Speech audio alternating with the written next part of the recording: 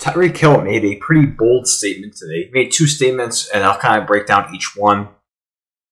So first and foremost, if you've seen from the title, he is predicting a pretty, at first glance, it does seem pretty crazy, but what I'm going to show you in the last few years for a top leading receiver, it definitely is plausible for what he's saying, especially his first year with Miami. So you see here, it's a Dolphins star wide receiver. Tyreek Hill is determined to make NFL history in 2023. While appearing on the It Need to Be Said podcast, Miami superstar receiver shared his lofty goal of becoming the first wideout in the league in history to eclipse the elusive 2,000 receiving mark. Now again, at first glance, it sounds crazy, but looking at the list from the last year down to 2015, just getting a decent sample size, it looks like it's trending into that direction. So if we kind of start from 2015, that was Julio Jones. He had over 1,800 receiving yards. 2016, it was T.Y. Hilton. He had over 1,400. 2017 was A.B. over 1,500. 2018 was Julio again, over 1,600. And this is where the numbers start to really taper up. 2019 was Michael Thomas at over 1,700.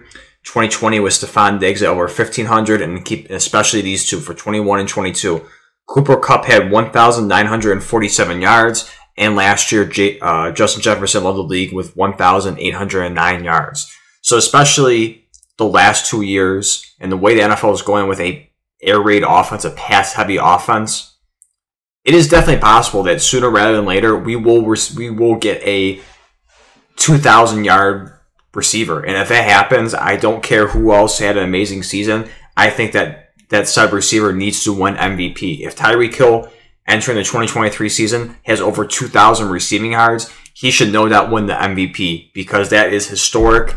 That should be immensely praised. Similar to, I'll throw out there with Derrick Henry in 2020 when he ran for over 2,000 rushing yards. I think he should have won MVP for that because that is something that is difficult, especially for running backs now in this day and age. He should have got it.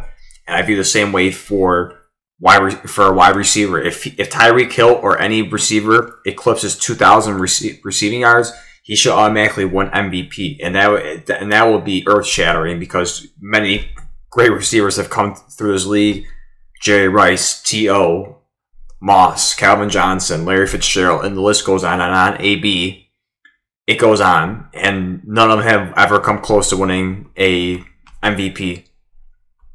Tyreek Hill isn't that far off of what he's saying over 2,000 receiving yards because especially the last 2 years is really tapering up to that. Especially in 2021, it looked like Cooper Kupp was about to do that. Fell just short. And also with Justin Jefferson, not that far off from what he was doing. But also look at, for Tyreek Hill's stats, his first year in Miami, he had a career high in receptions, 119 receiving yards. And then receiving yards he had just over 1,700. So his benchmark, the first season in Miami, is outstanding. Over 1,700 receiving yards. And it's crazy to think that he wasn't the league leader in receiving. That was Justin Jefferson with a little over 100 yards more. But it's definitely plausible. And especially you look at the offense around him with the pieces, which I will get into in a second with the other claim that he said. Certainly. Now the big question mark too, once again getting down the line, is the question mark with Tua with his health, and we will get into that in a second. But to kind of quickly wrap up the first part of it, of him saying the 2,000-yard mark, which is definitely a lofty guarantee that he set, or goal he's setting, that is definitely lofty, no doubt. It's not impossible because of the last 2 seasons of the league-leading receiver and the way the NFL is going. So no doubt Tyreek Hill has the capability, especially just how the speed, the elusiveness, how easy he can make defenders miss. No doubt he is definitely on the top charts of, if I had to pick a receiver to do that, no doubt that is him. I think it would probably be between him and Justin Jefferson. Cooper Kupp, I don't see Cooper Kupp ever coming back close to what he set in 2021. He had a historic Triple Crown performance that year. But I don't want to call him just a one-hit wonder because he is a great receiver, but I don't see him coming close to that. I'd be really shocked if he does. If I had to bet money on a 2,000-yard receiver, it is probably between Justin Jefferson and Tyreek Hill. Now getting to the other claim that he made on top of the 2,000 receiving mark was, and I thought this article was going to talk about it. It doesn't really talk about it too much. Just talks about the 2,000 receiving yard list. Is the guarantee also that the Miami Dolphins will be the 2023 Super Bowl champs. This one I am not too sure about, but I want to give you the roster. They do have a good chance, just like anyone else in the AFC. Of course, they have a gauntlet to go through as opposed to NFC, which is a much easier walk to get to the Super Bowl. The AFC is definitely challenging. Not even just talking about the conference, the division itself, the Bills, Jets, and Patriots, which is, we'll see what the Patriots do, but they will give teams some challenge. I think so far I kind of had the Patriots going 0-6 in the division because on paper I just don't like them, but I did also admit that I could see them stealing 1 or 2 games, which is definitely plausible, but it is definitely a challenging division, and on top of that, a challenging conference. But looking at the pieces that he has, of course, first and foremost, you have Tua at the starting quarterback position. He has shown to really take a step forward in his 3rd season. Had an amazing job. Just really leading the team. It was unfortunate that he had the injury concerns, which is one of my concerns is for them to reach the Super Bowl. Was out for a few games because of concussions. That definitely hurt the team. But when he was in, and also too, when late in the season, he did struggle when he was playing. But overall, he had a huge step up. Step right in the right direction for his future with Miami. I think he really showed that he is capable of being a franchise quarterback for this team, and also put on weight, which is for him, good for him, and also changing his helmet up to help reduce concussions. But more importantly, he is getting the size and making it a little bit harder for him to get pushed around. But also, we look at the rest of the team for offense, and these I'm not going to name everybody, but these are just big names or just interesting names that I pointed out. So look at for running backs, we have Akane. This is the third round pick they had from Texas A&M. Definitely a fast running backs, home run hitter. It's gonna be interesting how he folds, kind of works into with the rotation, because also you have Raheem Mostert, Jeff Wilson Jr., and you also have Myles Gaskins. I think people probably have forgotten. Definitely this year didn't really do too much. It was mostly Mostert and Jeff Wilson Jr. So it's gonna be interesting how those 4 running back sets work out during the season. Who knows? If I had to pick it, no doubt Gaskins is the odd man out, and there's a good chance he might get cut.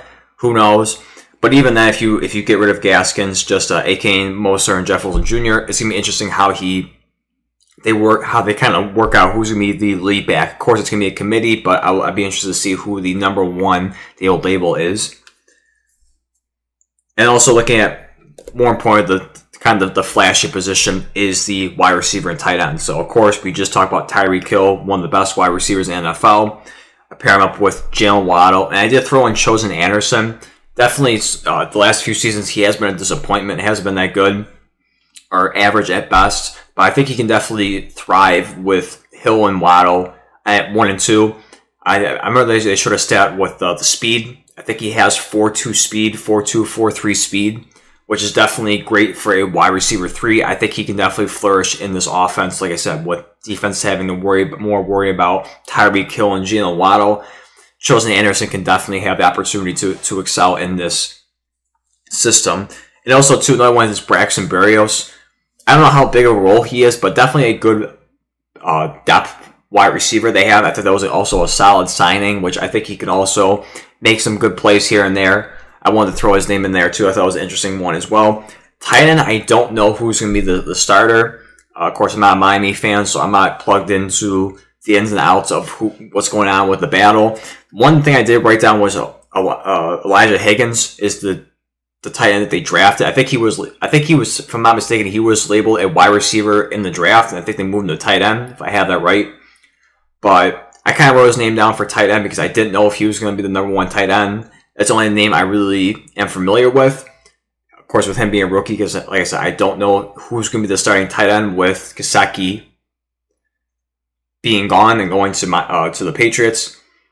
So I kind of labeled Elijah Higgins as their number 1 tight end in that, but I could be wrong. And also looking at the defense, they have more of a capable defense to really hold their own and go head to head with anybody. Christian Wilkins, Bradley Chubb, the big trade they made, during the trade deadline. You also have Jaden Phillips, who also is a good linebacker.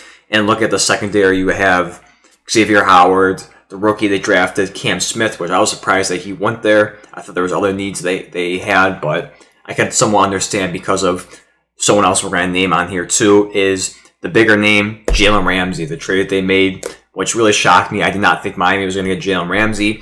And that's also why I kind of figured they'd get, I can understand why they got Cam Smith. It's just because of very soon the money and also age-wise with some of them. And also too with Xavier Howard, that they eventually want to move off of them soon. So you kind of want to develop Cam Smith to be one of the starters, especially for Ramsey. I just don't know how long he has with the Miami Dolphins, just because of, again, age and more importantly, the cap issue, how it's going to fit in. But for right now, they're all in. It's a win now mentality, as it should. And when I look at this, it is definitely a great roster, especially defense too. Very, I think, underrated as well. Definitely can step up and make plays. Especially, watching the Bills go against them, we definitely had a challenging time, and they held their own. To give them credit, they really excelled. I know towards the end they kind of started to fall apart a little bit. Just were able to barely squeak into the playoffs, and it's unfortunate that Tua wasn't there to play, and Skylar Thompson was the starting quarterback for that, if you're looking at it from a Dolphins perspective. But for my predictions for this year, I have them going 11-6, which is still pretty good.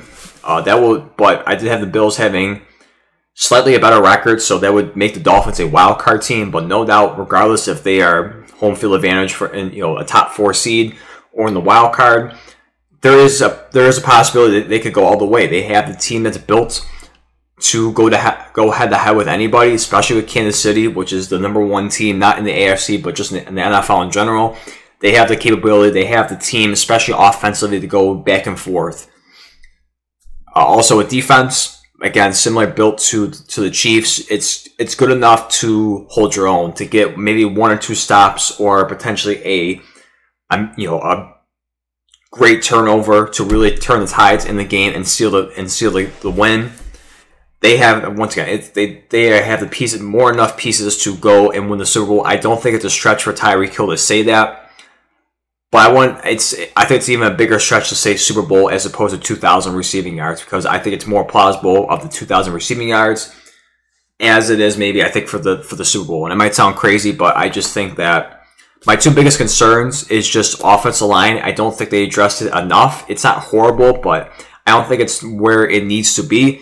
And also, especially with Tua, like I said, he has done improvements. Give him credit for that. He is, of course, changed his helmet to help reduce concussions, but more importantly, he has put on some size at the position, which is definitely makes it easier, and that can be able to, obviously be less fragile and make it harder for defenders to kind of push him around a little. So give him credit for that. He has been bulked up. He has taken it seriously, especially when we thought it was going to be career-ending with the multiple concussions.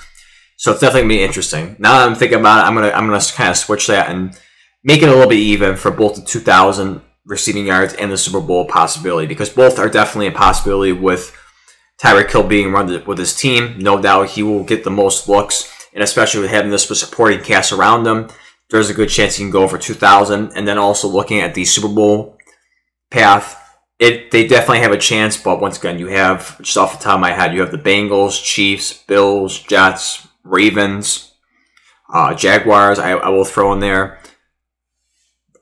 Other ones, not maybe Super Bowl caliber, but playoff caliber, no doubt, is Steelers, Browns. Trying to think. I want to say, I guess, dark horse, maybe the Patriots, but I don't want to put too much stock into that. No doubt you have Raiders, Broncos, Chargers. Plenty of teams that could definitely go and compete for that. Of course, for the AFC South, someone has to come out of that, which obviously would be the Jags. But also, too, I think a very surprising team that maybe I don't think people are talking about too much is the Texans. Not to say they're going to make the playoffs, but I definitely think they're going to shock some people and be a lot better than what people are projecting them to be. So I would look at it, watch out for that team as maybe a shocker, as a dark horse potentially of getting in. I doubt it. But regardless, again, Chiefs, Bengals, Bills, Jags, Ravens, Chargers, and so forth. It is a huge list, but once again, they have a team that's more than capable of doing it. Once again, my biggest concerns is just offensive line and Tua. That's especially just, you know, circle, highlight, underline, whatever, is just Tua. If he can stay healthy, no doubt. But the obvious thing is, if he's hurt, it's going to ruin the team. And then also, it's going to be a big question of just his future. I know he signed a 1-year extension after this year, but if he keeps getting banged up this upcoming season, it's definitely going to derail the season, obviously, just like any other position or any other team that would happen to. But that's my thoughts on it. Definitely, it's not out of the realm for both of them, but it's definitely going to be challenging for both. But again, not impossible, especially for the 2,000 receiving yards, because I think if not this year, we will see that soon eventually. Just the way the NFL is going, especially the last 2 years, it definitely is plausible. And also, once again, for the Super Bowl, they have a fighting chance just like anyone else. So with that being said, let me know your thoughts down below on Tyreek Hill's bold statements with his receiving yards and also the Super Bowl projection to be Super Bowl champs this year. Let me know your thoughts down below if you agree with that or not. And with that being said, thank you for watching. I'll see you in the next one.